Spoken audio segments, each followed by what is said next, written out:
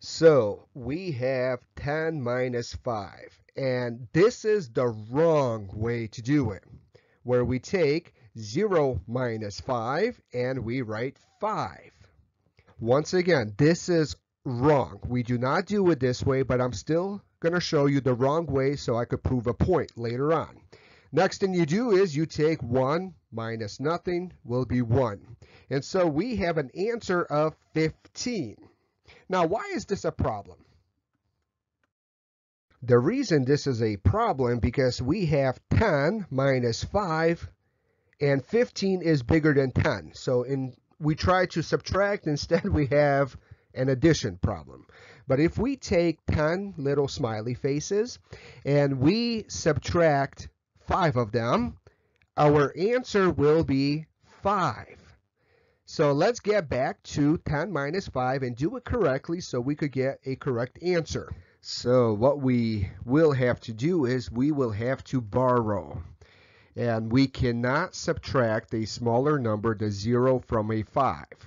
So we have to borrow from our neighbor. So the 0 goes, hey, Mr. 1, can I borrow a 1? And 1 will always answer, sure, you could borrow a 1. So the 1 becomes a 0, and the 0 becomes a 10.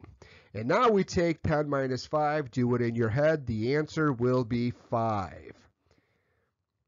I know this is a bit confusing, but let's do another example. So here we have 12 minus 5. Once again, you cannot subtract a smaller number from a bigger number. 2 is smaller than a 5, and we will have to borrow.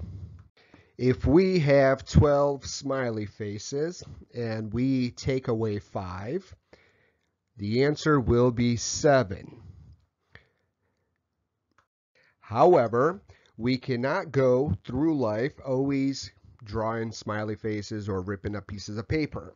So we have to do this mechanically on scrap pieces of paper. So we will have to borrow.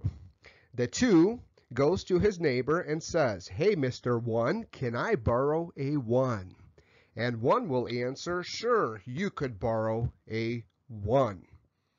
So the 1 becomes a 0, and the 2 becomes a 12.